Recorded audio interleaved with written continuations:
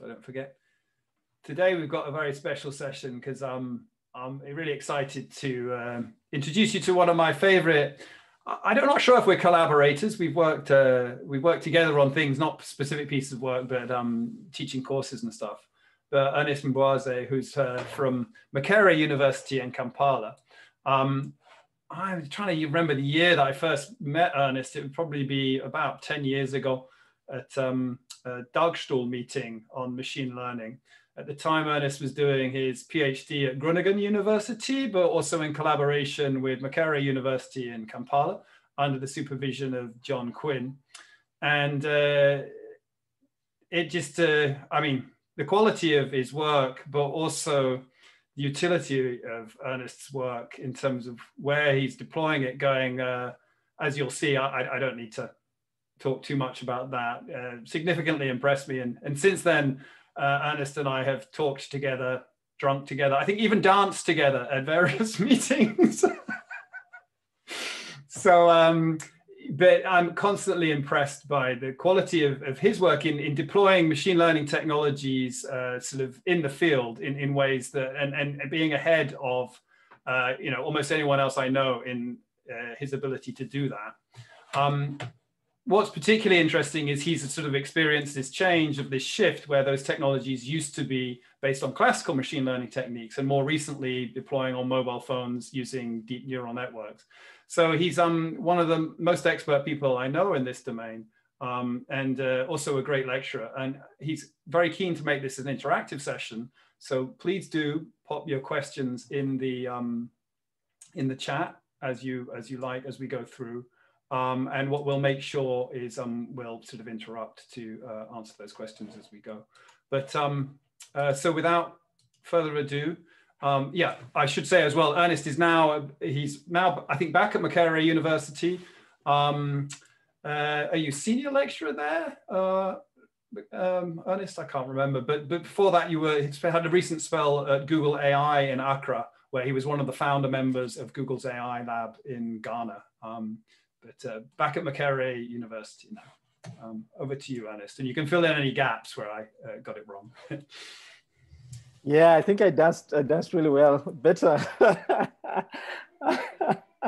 better than most. All right, okay, that's just a joke. So actually, things have moved on quite a bit. So we started this organization called Sunbird AI as well. So it's a not-for-profit that does artificial intelligence research. So that's a big part. And then, oh yeah, that's right. Yeah, Sunbird AI. I'm going to put links into that chat for that. Sunbird AI, which is a focused not-for-profit as well, which you're doing a lot on. Yeah. Exactly. Yeah, carry on. Sorry, I forgot. Thanks for mentioning that. Cool. All right. So I guess do you want me to jump right into the? Yes, please go ahead. Jump right in. Okay, cool. Let me share my screen.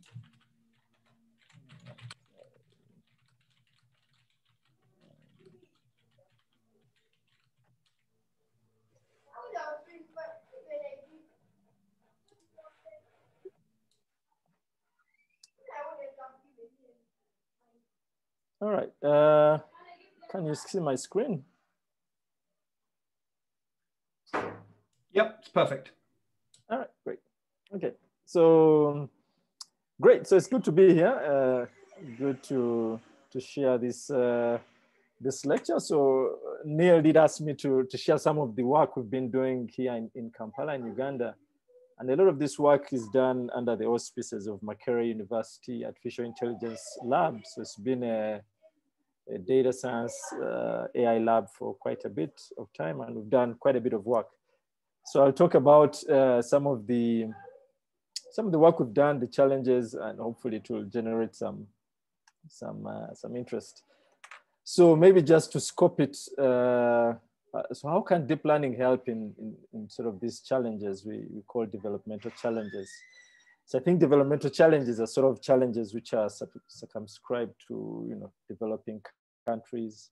And these tend to be characterized by, you know, shortage of experts. So you have experts like maybe medical doctors or experts in plant pathology or experts in languages or whatever. They tend to be limited. And then you have less standardization and then, you know, limited resources. So that's sort of one And so deep learning can offer some help in these areas. And then you also have the nature of tasks. So you have these time-intensive tasks or expert tasks. And these are some things that deep learning is really good at correcting, and then scale of the research as well.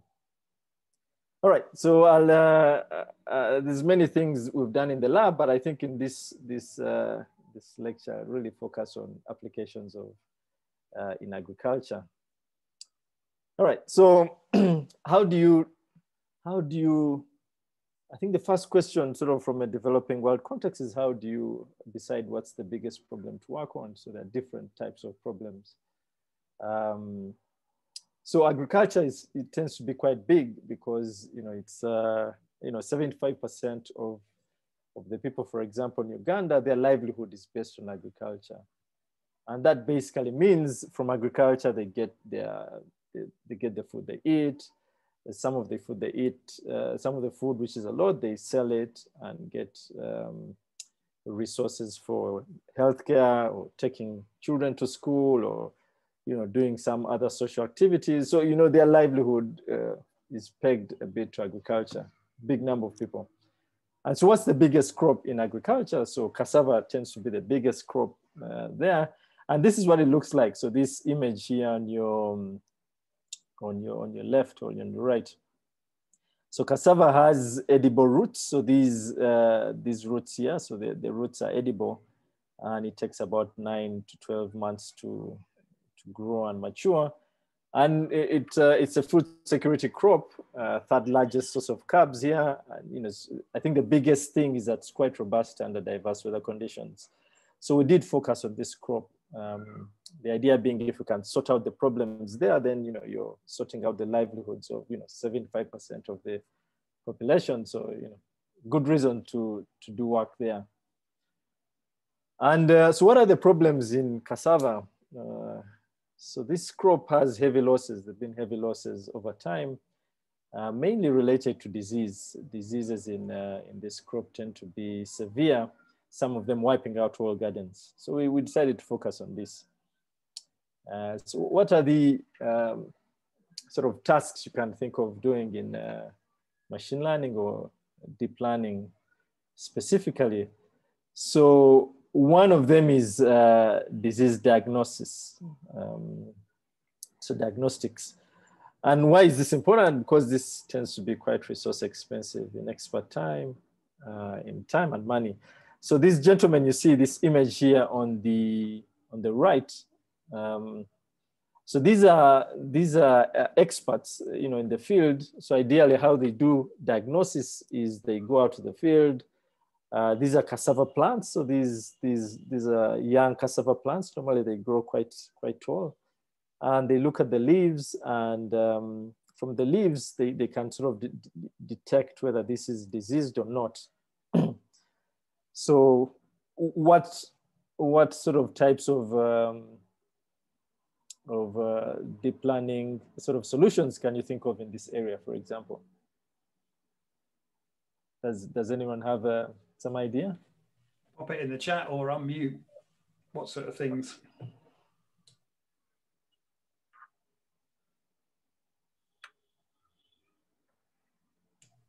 David's saying, I don't know if you see the chat. David's mentioning computer vision. Yeah. Oh, okay. Computer vision, definitely. All right, so let's go with that. Let's go with computer vision. So maybe we do computer vision. So since they sort of look at, as you can see, the experts tend to look at these things visually. They sort of eyeball them, and from there determine disease. So computer vision seems like the right type of task. So how do we do it? So we opted for smartphone-based diagnosis. And since they diagnose disease on the leaves of the crops, this is sort of an app we did very early on. So you have a phone, it's a cheap phone. This is a couple of years ago. And what you want is take a photo or a video, and then the phone gives you some level of disease. So this is sort of the basic idea. And so we'll basically go into how we did it. So how would you do it? So first step, I suppose, is you have to collect the images. So data collection is it tends to be a big task in neural networks when you want to train these things. So the first row up there is a row of the types of diseases that are common in cassava plants. So you see what a healthy leaf looks like. And then from a healthy leaf, you can see what the 4 diseased leaves look like. So these, the tags, the labels there, CBB, CGM, CMD, CBSD are types of diseases in cassava.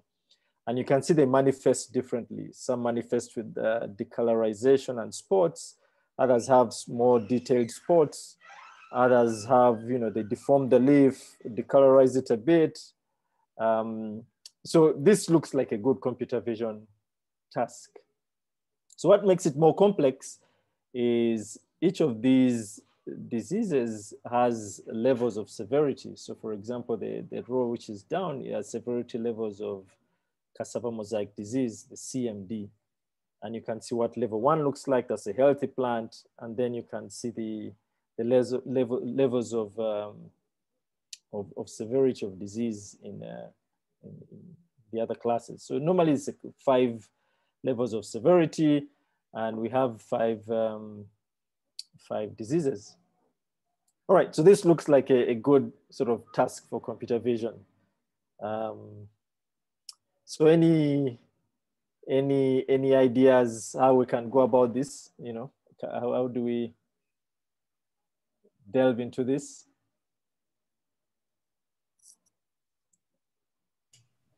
Can you see the chat? David's saying produce a texture map. Do you want to expand, unmute and expand on that if you're happy to, David?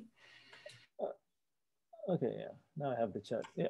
Sure, yeah. So I was thinking, yeah, you could produce a texture map to get shape agnostic, like a shape agnostic image, which you can then maybe do some deep learning on. So you can, I think that's a nice like pre-processing step that you could do. Interesting. So why do you want to get, perhaps the question there would be, why do you want to get a shape agnostic representation? Because shape tends to be an identifier for some of the diseases, deformities. Yeah, that's, I guess I was thinking because you maybe wouldn't necessarily want the like deformations or angle to affect your prediction. So maybe you could have the texture as one input and then the shape as a separate feature that you could then use. Indeed. Cool, very interesting. So actually that's what we did very earlier on before the event of deep neural networks and convolutional neural networks. We sort of went in and tried to extract all these features, as you see, maybe the texture, maybe the shape features, color features, and generate some feature vector and then run some algorithms over that. I suppose with the event of deep learning, we sort of went into other directions. So I'll talk about some considerations we had when collecting data. So the idea is to collect a large set of data and see if we can just run some neural network, convolutional neural network, and can extract all those features, as you say, David. Maybe it extracts texture somewhere and shape, and it does whatever it does, extracts those features, and then maybe that's a better way to do this. Okay, so one idea was a single leaf versus the whole plant. So I will show some images about this, but the idea is, so a leaf in cassava is a 5 or 7 lobed leaf. So if you look at this image down here, the first image on the second row, that is sort of a leaf of a cassava plant. But the way the experts do it actually is they look at the leaf, but they also look at the plant. So the leaf is sort of part of a plant. You want to tell if the plant is diseased or not. So that's one consideration. Are you going to collect images of a whole leaf or a whole plant? So these affect how you will train. background versus no background. I think part of your answer, David, there was sort of how do you extract as much information without the noise? And this is another consideration you have to make. And then you have the idea of single class versus multiple classes. And I'll just show an example here. So single leaf versus the whole plant. So you see the image on the right is sort of a single leaf. It's well done, cropped out, a nice image to sort of put into a CNN. And the image on the right is sort of what you tend to get in the field. So this is a section of a cassava plant. You can see it has an interesting background and the leaves are sort of in the foreground. And you can see some leaves tend to be healthy, some are diseased. And so this is what a typical field image would be. So you see there'll be some difference between very well curated images for training and what you eventually get in the field. So if you're getting data sets online, you probably get the data set, which is on the right, well curated, leaf in the middle. But how do you deal with data that looks exactly like the one on the left? And then labeling, annotation.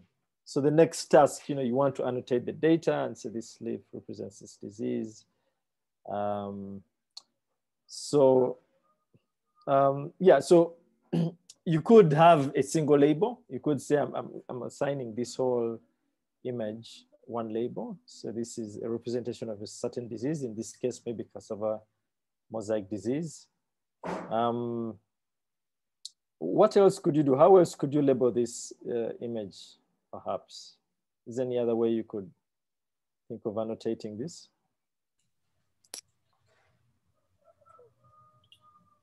Any thoughts on that?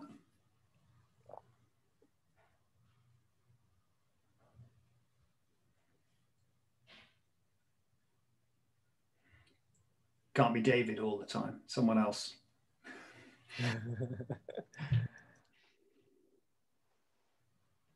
So David's suggesting add in the severity of the disease as well.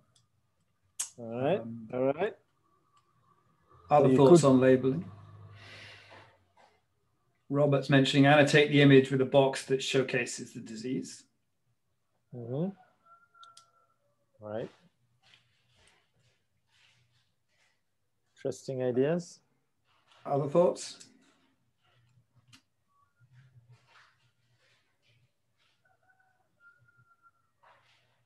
I can think of at least one other thing. Here we go. Yulong Lin is suggesting perhaps it could be a multi-class problem for the different diseases of first stage, and then we have separate classifiers for severities specific to each disease.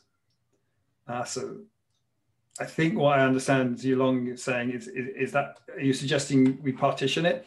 Some sort of image segmentation as well? Yep. Interesting. Very interesting ideas. So actually those are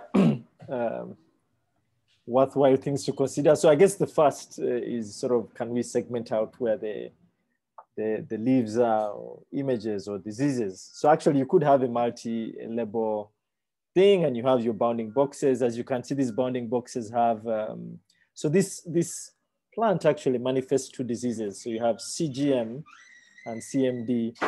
And you can also assign severity levels to that. So someone proposed.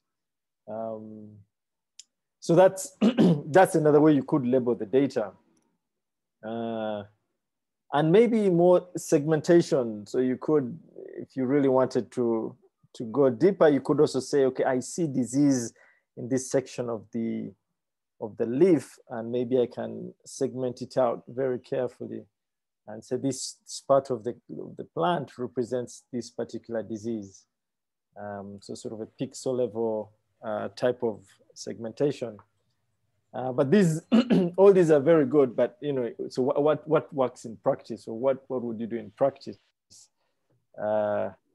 So one question, of course, that occurred to us was, okay, you have 100K images. First of all, it's an expert task to label these. So you have to figure out as you can see what disease it is, you need some level of expertise in this area. And then how do you collect 100K images? So one way is to go out and collect 100K images. But what we actually did was to ask farmers throughout the country to send us images of crops in their garden. So that's also another long story on how to do that well, how to incentivize them to send them. But they did send these, around 100K, 90K images. And so the task became, how do we annotate all these 100K images? It became very complicated. So one thing we did was got some experts, put them in a room and said, okay, let's annotate for a day. Let's see how far we can get in a day. And so the experts, labeling is a complicated task because so you have to get a good software that draws a bounding box, labels it, labels the image, labels where the bounding box is, gives it a label, etc. So what we did, we paired experts with someone in the lab to sit down and say, okay, you pair, try and label as much information, as many images as you can in a day. And they were able to label maybe 900, 700 to 900 images in a day. So quick math question. So how long would it take to label, 100K images roughly? If you had to label about 100K, about 700 to 900 images a day in terms of weeks. Everyone got that one? 100K images, 700 to 900 a day.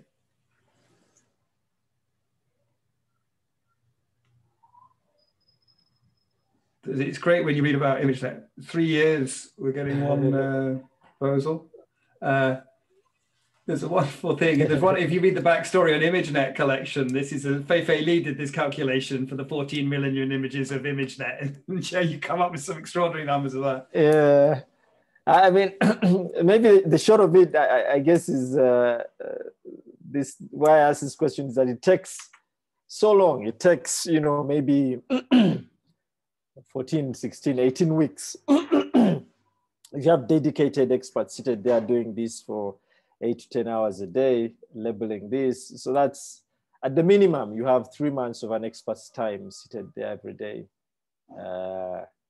And this is not possible. You can't, the experts are few, they are quite busy going to the field. So it becomes quite complicated to do a very good labeling. And this is labeling like this, just putting a bounding box. So if you really wanted to go down to something more sophisticated, like pixel-wise labels, it's almost impossible to do this in practical time. I think that should be the word. We had quite an interesting question that I thought also related to the thing you were making about people, the mechanism designed for people to provide data. What do the experts do when the disease is encountered in the farmers' gardens? Do they destroy the plants, or what's the next step?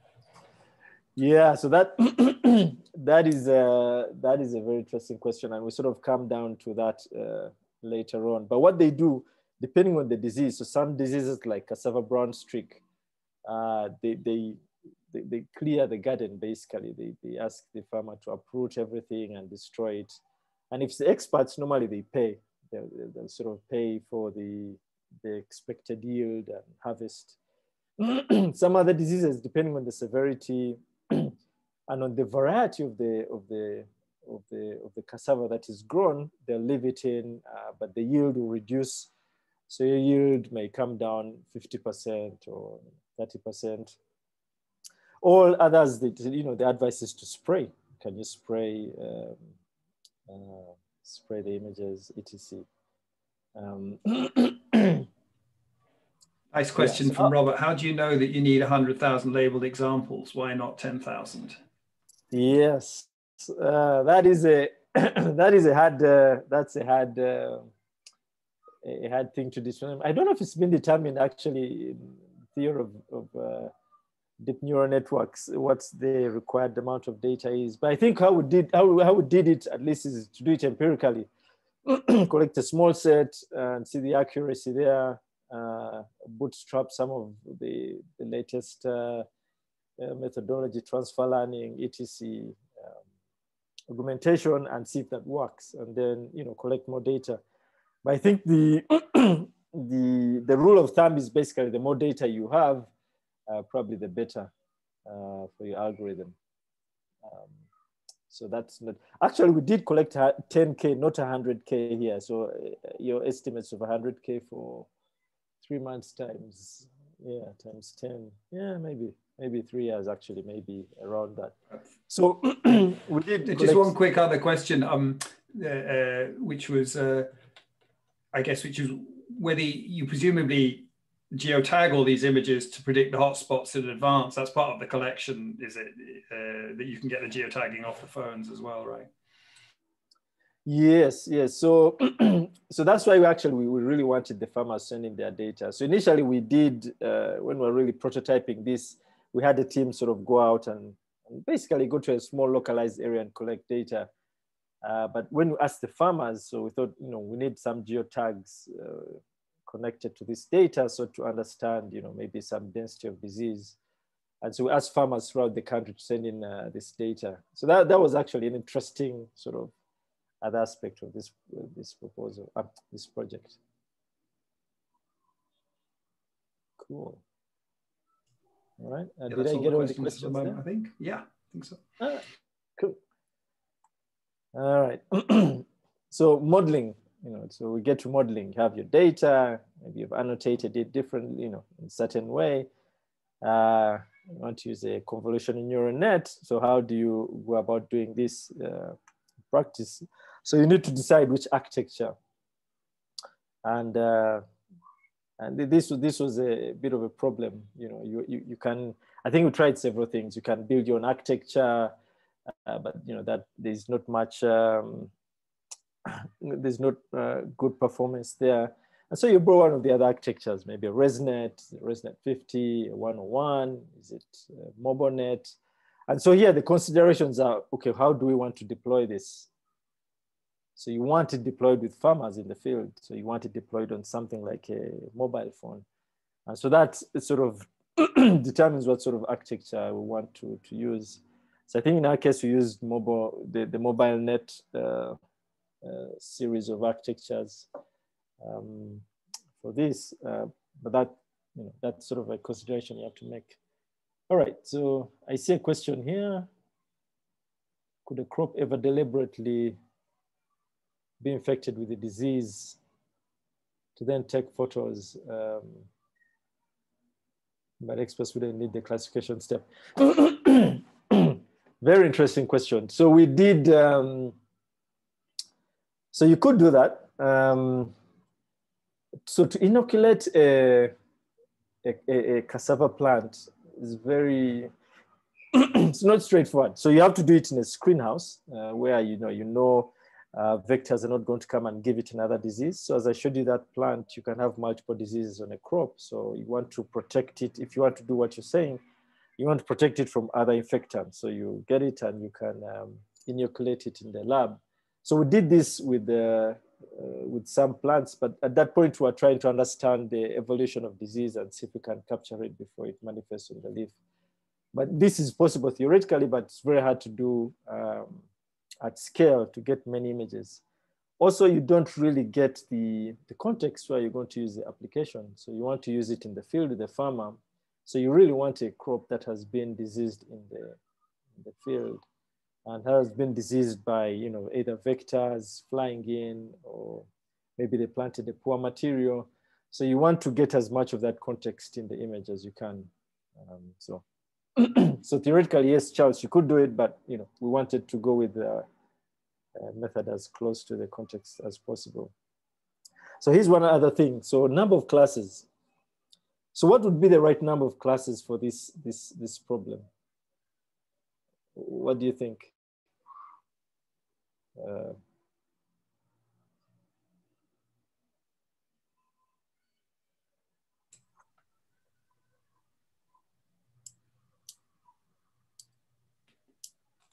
There were, okay, there you go. 2 classes, yeah, it's good. So disease and no disease. Ernest mentioned that there were some different severities and different disease types.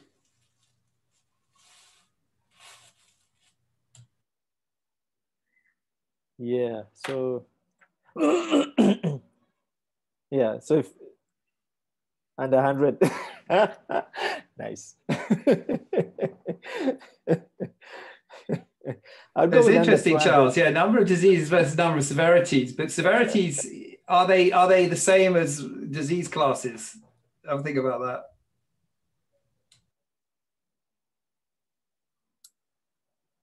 Indeed. Yeah, well, you could. Yeah, so it's a.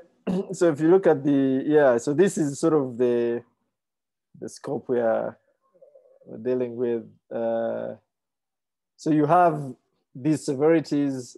So you have, well, there are more technical things. For example, severity 1 is really a healthy plant, which is sort of healthy. So you essentially have 4 severity levels, more or less. And then you have these 5 classes. The healthy class doesn't have severities, of course. So you have maybe 4 diseases, then 4 severities per disease, and then you can sort of have a big problem with many classes. So we decided to abstract that and say, okay, let's just deal with the top row, a 5-class problem, the major diseases. Let's first try that out. We actually did try the 2-class problem and then sort of the 5-class problem. There was a comment, Ernest, that there can be multiple diseases at once. So do you consider that each plant will only have one of the diseases? No. Yeah, you could label them differently with multiple labels, multi-class, multi-label sort of setup. But what we did, we took the simplest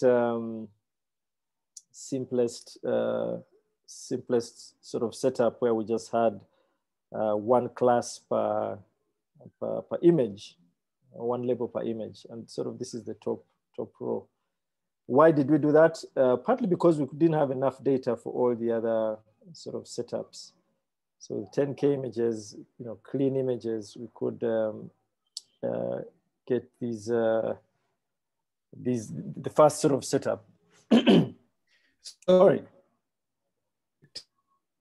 With a comment, I commented under 100 classes because it came up earlier in these lectures that one of the reasons why ImageNet was so powerful is because you had lots of classes. You had 1,000 classes of different kinds of breeds of dog, and that richness in the different classes is potentially what allowed, what made ImageNet such a useful data set. So I was wondering if, in this particular case, presumably there are like different varieties of cassava, like different types of plants, and maybe potentially also classifying, like, on the side, classifying other things that are unrelated to disease might help you learn a better classifier, because you're also, the classifier receives more information. It also is trained to identify the different cassava varieties or something. Do you think that would be, I understand that this is even more stuff that your labelers would have to deal with, but do you think that it would help to add additional labels in addition to just focusing on the disease labels? So I suppose two answers to that. One was so this is so you have also a practical aim for this. So you really want the experts at the National Research Organization here, and they're keen on these 5 diseases because they want to understand for sure what's happening. Also the farmer, if you give the farmer, you have this classifier that sort of does multiple things, then they tend to find it confusing. But anyway, so you have the sort of scope localized also by the application of the thing. But I think the idea is good. And we actually tried the idea. And the way we did it is to try and generate features from these other data sets. So maybe you get an architecture like MobileNet, train it with a large large data set with multiple things, and then from there fine tune on these few classes. So try to leverage that knowledge a bit. Yeah, but you know, the results are, yeah, they're interesting. It's very hard to beat ImageNet, in short. So even pre-training some architecture with some images that are related to plants, it does worse than if you trained it with just ImageNet, which has random objects. But you know, maybe that's, we can delve into that at the end a bit. Yeah, so, sorry, the time has gone. Let me see. Would it be better to have several healthy versus disease classifiers that would be good at targeting one particular disease? Yeah. So perhaps that would be a better thing to do. We didn't, did we try and do that? We tried to do it, I think, when we still were doing, when we're still extracting sort of features manually from these multiple classes, because then you could use a small data set and you could be able to do this multi-class thing. But when we got to try and get with some deep learning, we tried to constrain the problem to this small problem, partly because we had limited data, and see how well it does. So how well does it do in identifying the top level diseases? And then from there, how well do they do to identify severities? So we didn't do much on severities, partly because of the data, but we did a lot of work on the classes. So maybe one thing is to, so the point I wanted to bring out with the classes here is that we found actually that we needed an extra class to make this robust. We needed an extra class of an unknown class, right? So otherwise, your model will always be predicting one of these things. So even if you have a random image, you know, it predicts some sort of disease. And this doesn't sound, when you're doing it in the lab, it doesn't sound like something you should think about, because no one is going to point at the sky and take an image with a classifier. But actually the farmers do this. So they'll take an image of a house and then it will say it's this disease. And then they have limited faith in this model. So you want an unknown class to be there for practical purposes. And so what we did, we got a bunch of images, some from iNaturalist, if you know the data set, or flowers, or different plants, or different diseases like with beans, and then made that the unknown class and trained a 6-class problem. Other things, image quality at input, very big problem, very big problem. So if the image is sort of hazy, out of focus, then you get different things. So considerations there, do you build another classifier to do an image, to check the quality of the image at input into the model, or do you actually build it into the application? It's a very big problem. And then input image or video. So if a farmer in the field, you know, is it taking an image of the plant, or is it taking a video and then, you know, it sort of takes out frames and then does classification as it goes. So so this is also a bit complicated, but we eventually settled on the image, just taking one image. It's less complicated to use, but initially we had sort of a video stream and the algorithm doing analysis on that. All right, so and several other things you want to think about, all the new sort of techniques of modeling. Do you want to transfer learning? Data augmentation is really important. And all manner of augmentation, cropping from different places. Because if you look at the images, you know, you have different things. So maybe you want to crop differently, augment the data a bit. We did a lot of transfer learning, as I explained, from ImageNet. We found that worked best for some strange reason. And from all other types of data, like iNaturalist, which is sort of plants, you'd expect it to have to provide a good pre-trained network, but not really. All right, and then the size of the trained model, of course, this has implications on where you're going to deploy it. So these are considerations you want to make. And, yeah, so sorry, quickly moving on. Seems like time is not on our side. So accuracy was a big thing. What's sufficient accuracy for this application? This was a big problem, and we had to sort of sit down with with the experts and say, okay, what is sufficient accuracy? Is if I give you a model which is 86%, has a performance accuracy of 86%, is that sufficient for you as a classifier to give to your farmers? And then there are many things that come into that, and this is why errors is important. What when you look at the errors that the model is making, can we learn anything from them? So ideally, you'd want diseases or classes which are very similar. You want the errors to sort of be correlated. You want them to, if you have a confusion matrix, you want the diseases to confuse one for the other. You don't want them, a healthy plant being confused as a totally diseased plant. So even the errors give you some idea of what the model is doing. So we had to look at that.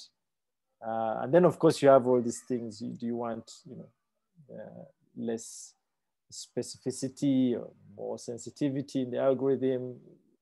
If the farmer finds that, do you want to the app to err on the side of telling the farmer, okay, it seems you have a disease here when it doesn't have a disease, or to tell them, no, things are okay when they actually have a disease? So these are all considerations, you try and build into this. So deployment, we had to deploy on the phone. This means you have to quantize the models, so some quantization. I think we use TF Lite. And this means you make the models a bit smaller. You convert the floating point weights of the model into integers, just a different representation, makes the model smaller, but then you degrade the accuracy. So, you have a model running on your machine, which is different from the one on the phone. So you want to have these, put this into consideration as well. We had issues with the phone display. So, I think initially we had the farmers look at the app and it would give them a disease, and then it would also give them some sort of probability of diseases, of all the 4 diseases and the healthy. And they found that very strange. They said, it has many numbers, they don't really understand what this means. So they preferred, just one clear disease. So again, how do you display the results for a farmer, and how do they use them? And I think this is something someone asked. I don't know who it was. So once you have the result, what do you actually do? If I build an app, give it to a farmer, it tells him it has this disease, and he uproots all his crops and burns his field, who's responsible for that? So what has come out of that? So this is a big, big problem. How do you, guarantee the result of a model that you've built for actual use? And so this was a big problem. We had to go to the national body in charge of this, and they have to own the results. They have to maybe put someone in the middle to review it again. These are all considerations when you want to sort of build a model to deploy. All right. How are we doing on time? Should I go on to the next case, or should we sort of cover the questions around this? Maybe if you want to do highlights of this case, Ernest, I'm certainly happy. I've made sure I've got time afterwards. If you're happy to stay on, we can do a more Q&A, ask you anything if you're happy to stay on afterwards, because I'm sure there are lots of questions, not just about the model, but about machine learning in the developing world as well. So maybe a quick rush through of like how this is related, and then do some questions. All right, cool. I'll do a quick rush through. So this is sort of the same thing with cassava. So cassava is the vectors that transmit cassava are called whiteflies. And so you want to count them. So this is sort of what they look like. And so when the first time we took to the experts and showed them this really cool app that does disease diagnostics using images, they sort of said, diseases we can handle, diseases, we know what diseases look like. But what's really, really maddening for us is these sort of whiteflies. These are the vectors that carry the disease. And they wanted us to build a system that sort of counts these things. So they have to do the count in order to understand how the disease spreads, or predict how to spread given the different counts of these vectors. So these small white things on the leaf are actually small whiteflies. So you want to count them. So you can imagine if you're counting them physically, it's quite a big problem. So you can understand why they would want to automate this. And why is this a hard problem for computational methods like neural networks? Of course, there's so many inherent inaccuracies in this. So if you look at this area here, you have sort of whiteflies which are together. Sometimes you find them clustered together. And so is that one count? Is it two counts? Then you have those that are flying. So the moment you take an image, you still have some that are flying. This is a problem. Then you have some things in the background. For example, they normally want a count per leaf, but you see leaves sort of, it's a plant, so leaves interfere with each other. So maybe you get different types of counts. Then the leaf angle, how it's bent, give you all these artifacts. So these inherent things in the data that make the problem quite hard. It's not a straightforward problem of counting. And so many issues also come in the collection of data. One big problem was resolution of images. So if you go in if you want a very high resolution, you want something near so that you can really identify the things, then you can't get the whole image. You won't get the whole leaf. You sort of get a portion of the leaf. If you zoom out quite a bit to get the whole leaf, then the images are really small and they're very hard to deal with these sort of neural networks, region-based neural networks. Then background, do you remove the background? Do you not? Then classification. So you want to also describe the problem. Do you want to do a classification problem where you're saying, okay, there's a lot of flies here, few flies, or do you want to do an object sort of recognition problem where you actually count all the different flies? And then labeling tends to be complicated. How do you label clustered whiteflies? Anyway, so several things you have to consider, or at least things we had to consider. Do you do the region-based neural networks, which are really, they have good accuracy, or do you sort of go for, you look once type of models which are much faster, almost real time, but the accuracy suffers. Again, input images or videos. This is a big problem. Okay, I think I repeated that. But also accuracies of the count. Do you want, how accurate is the count given all those artifacts of the image? And again, phone or online deployment. And you'll see in the later slides, we actually went eventually for the online deployment, because in the field, it takes a lot of time for the phone to run these models. And then integration with other apps, very big consideration. And this is sort of one image where you really see, things totally break down. So neural networks can't solve this for you. This is called super abundant, sort of infestation of whiteflies. Getting the accurate count here is a task for serious experts. All right, and sort of the last sort of application, again, related to this is necrosis detection. So these images are for a cross-section of a cassava root, the tuber, the thing that you eat. And the idea here is to find the proportion of the root that is necrotized, so that has these brown patches. And so this is important for breeders because they want to understand how disease evolves in these cassava tubers. So this is a very bad disease because it can eat up the whole plant, and you wouldn't know about it until you sort of slice the tube, and then you see that's totally infested and you can't eat it. So this problem was really for the experts who want to understand different varieties and how disease spreads in the different varieties. And so the goal there is really to do some sort of semantic segmentation. You want to understand what percentage of the cross-section is this brown part. And you want to do it in the field. So this image on the left is someone doing it in the field. And that's very, very complicated in the field. The sun, the angle, etc. And so again, for this one, the problem is that it's destructive. So the root is under you need to uproot the plant, cut off the tuber, and then collect data. So that's going to be a problem. And there are many image artifacts, shadows, soil. Soil looks like a brown part. So, you know, they have to do the slices very cleanly with a very clean knife. Make sure soil doesn't get in, and you have to do it in the field. So there are all these sort of artifacts that come in. And then how do you label it? You know, you have to figure out a good way of labeling it.